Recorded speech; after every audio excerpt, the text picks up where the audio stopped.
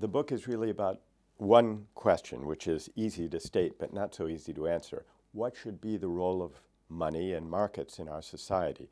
Today, there are fewer and fewer things that money can't buy.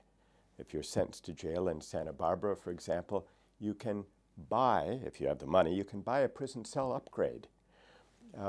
There are now tattoos on people's foreheads where people sell advertising space for up to $10,000. Or to take a more serious example, in Iraq and Afghanistan, there were more paid military contractors than U.S. military troops.